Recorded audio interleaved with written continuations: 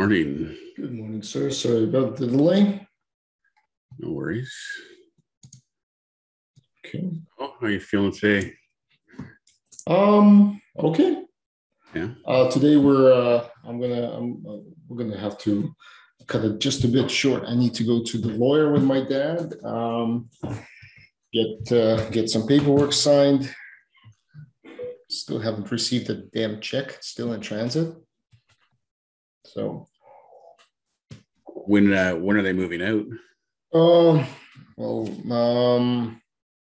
It's a couple of things that need to be set up in the new condo. So I'm gonna try to plan the moving day today.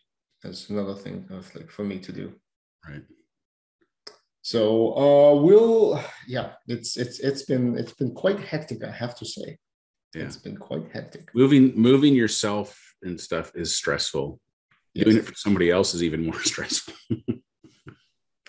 It's true. That's true. Yeah. I got sidetracked yesterday with a fun little project. Oh yeah? What'd you do? Show you here.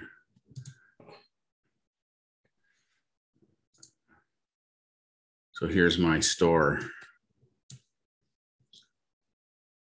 This is on spring tea. Mm-hmm.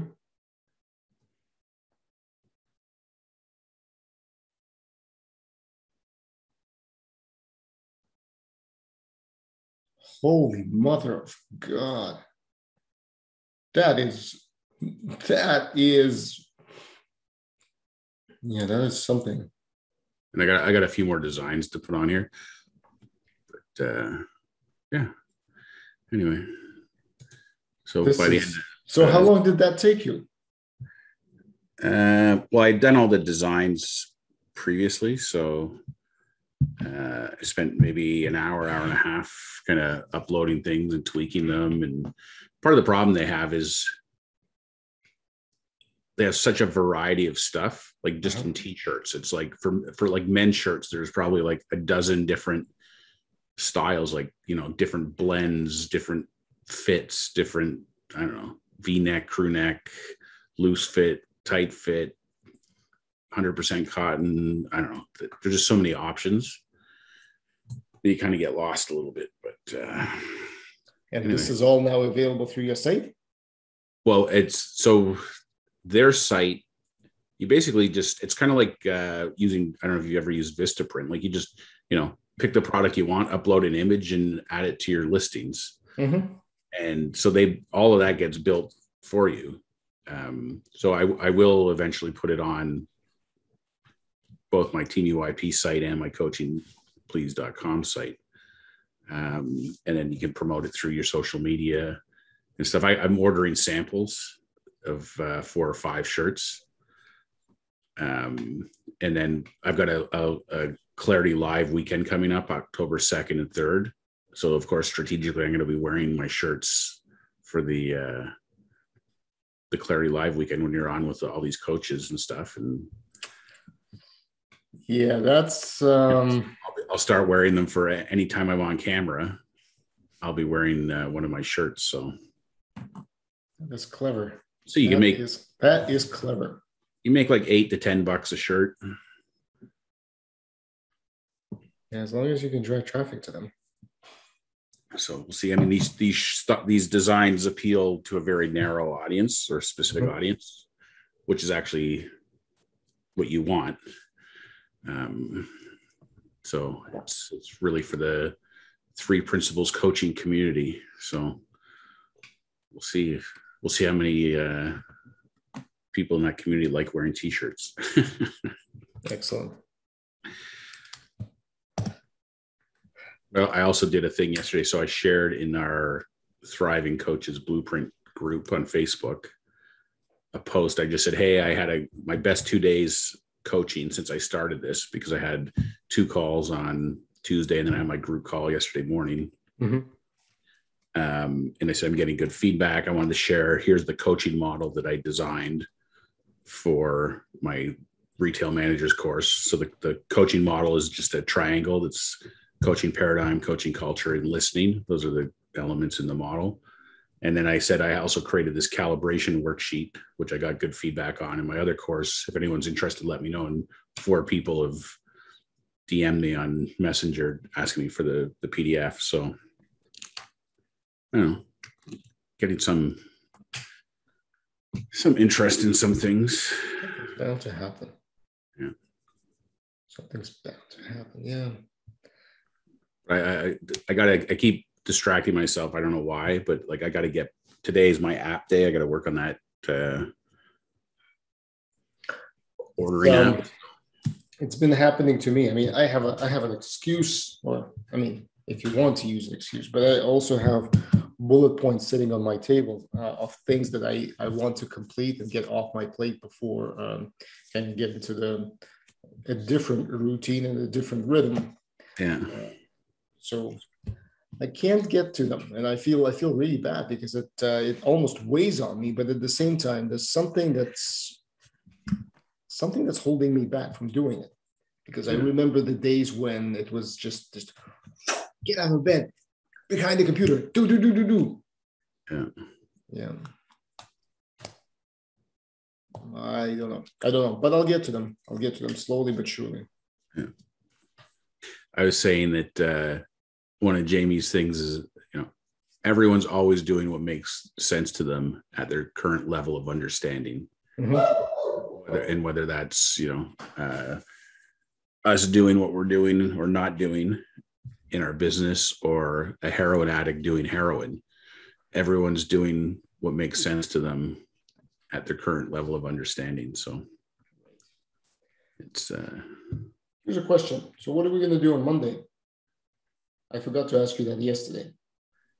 I don't know. Do you want to put the Trello board up and we can look?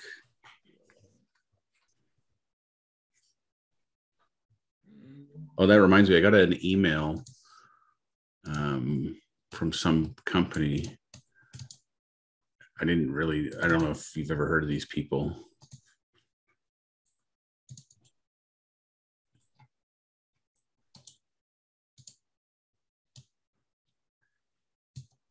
The email says claim your podcast, and it's from Reason. Either you or an avid or curious fan asked for you to claim your space on Reason, the social podcast platform. Upon claiming, you will have access to the best community engagement, comments, likes, chats, and listeners. So I don't know if this is like some scraping. Yeah, this is exactly the same thing I've done with the listings. Yeah. So I don't know if it's worth putting it on another.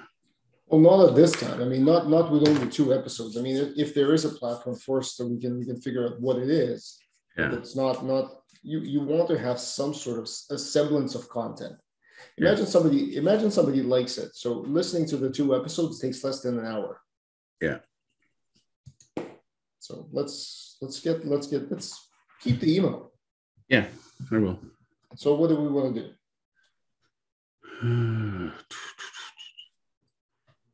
What do you feel like doing? Is you're up next?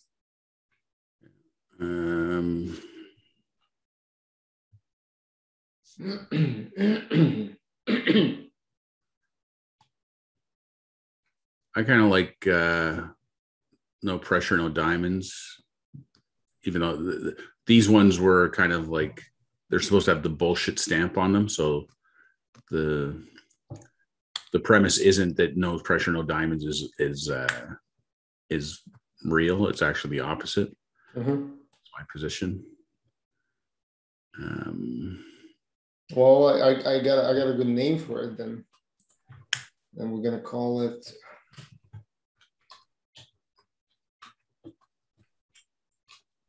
Debunking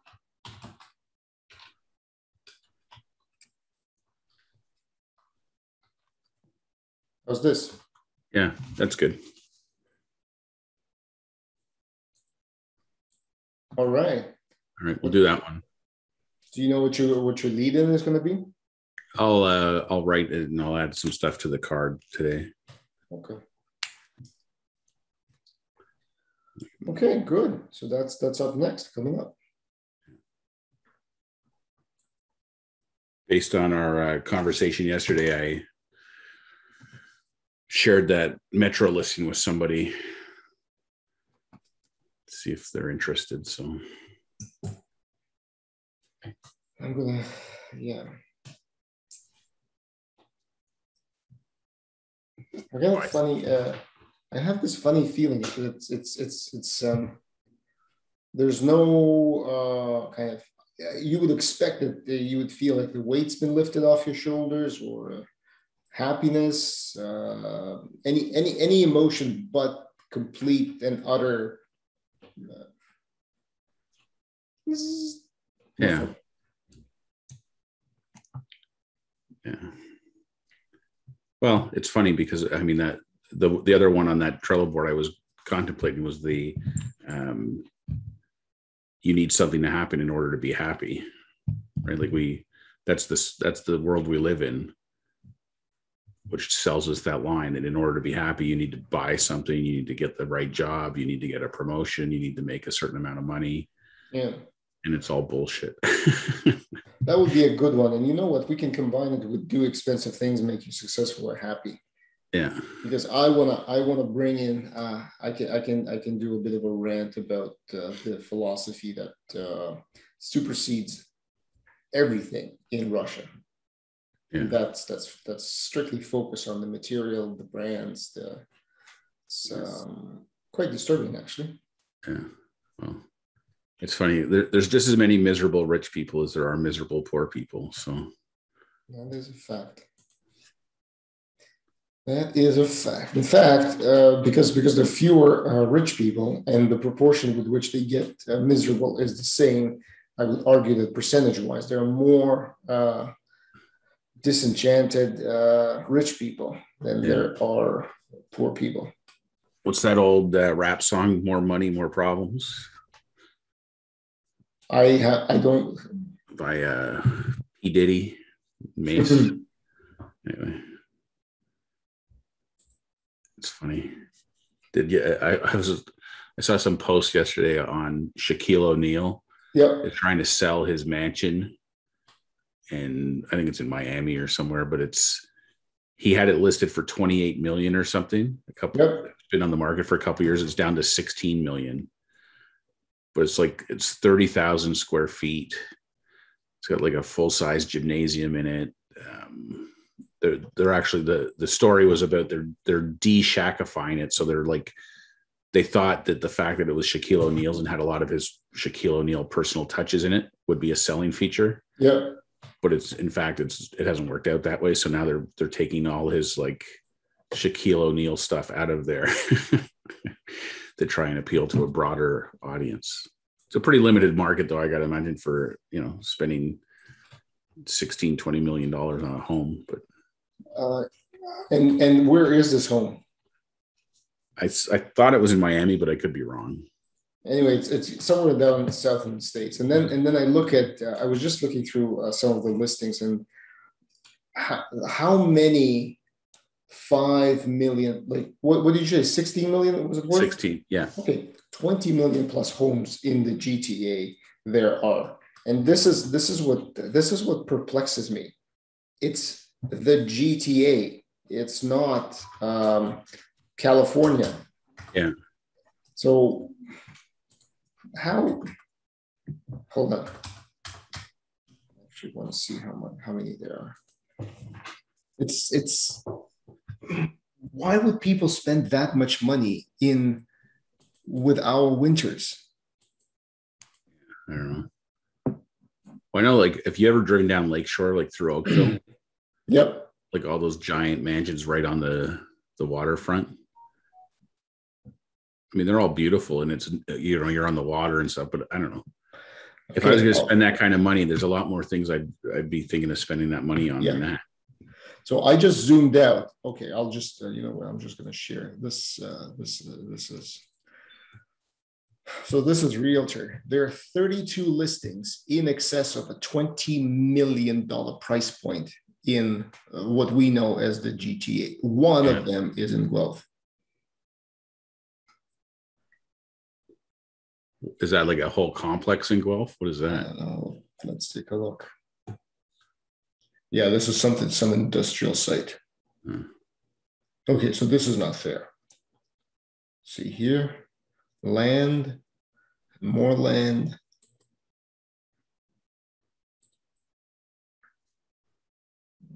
Yeah, $22 million buys you a little castle in Oakville. There's 9 in, like, look at this. 45 million. So even if this was 15 listings, which it is not, yeah, why on earth would you spend that money here? And why on earth is this sound? Yeah. Anywho, it's fun. Well, I think though that it's like the people that can afford such a place. Yeah. A $20 million home to them is like, it's not even the equivalent of what our homes are to us as a proportion of our wealth.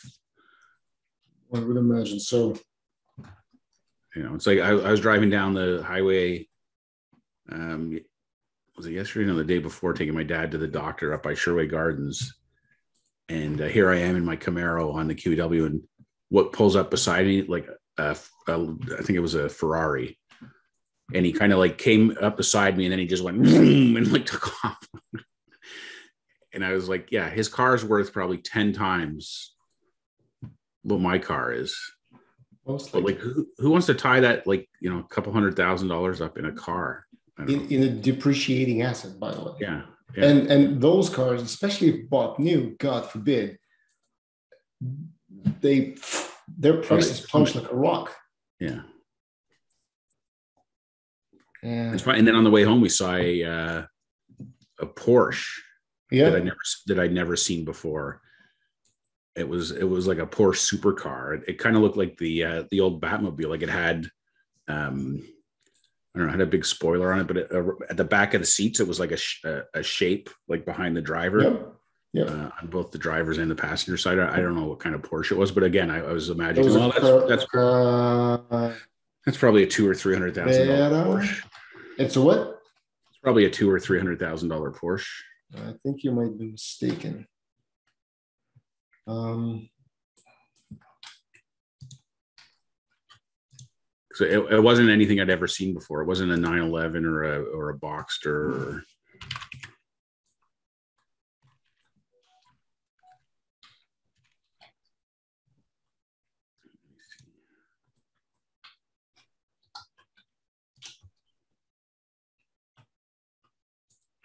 It was this one.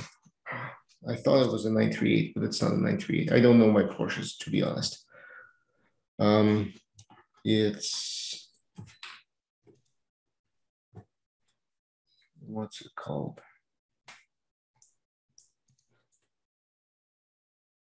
$918. That's the thing. Are you thinking of this?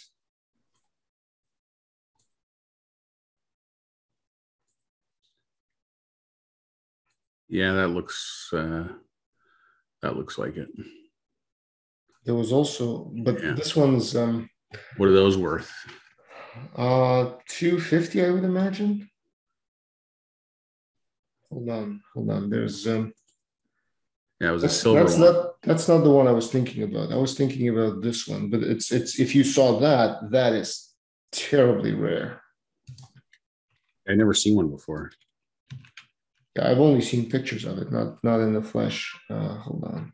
And it was funny because we were like in bumper to bumper traffic.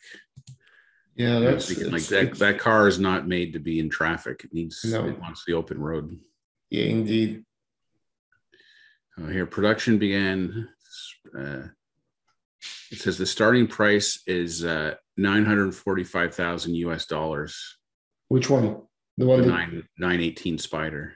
Oh yeah, 918 Spider. Is that the one? I think so.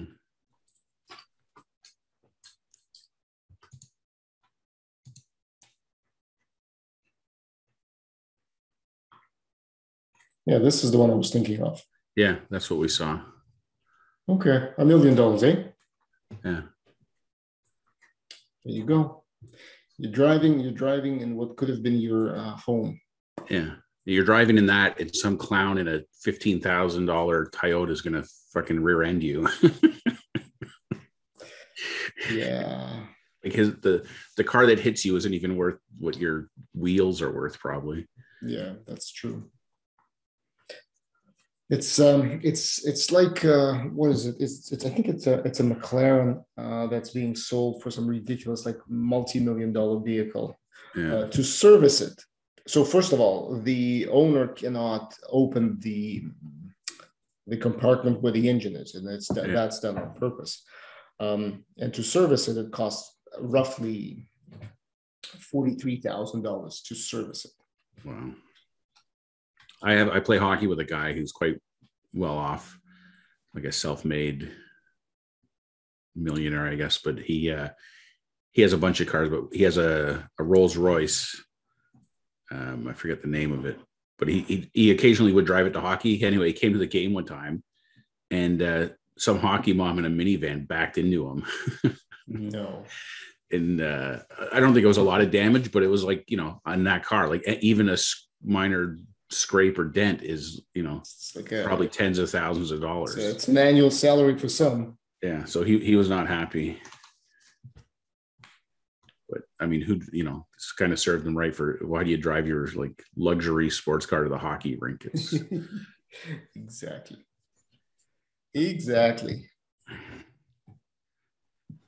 Okay. All right. Well, I think that will be it for today. I'm gonna go get all the documents in place so we can go see the lawyer and see how today progresses. And now I need to book a moving company. Fun times. Fun times indeed. Choose wisely. Yeah. All right. We'll see you tomorrow. All right. Bye-bye. Bye.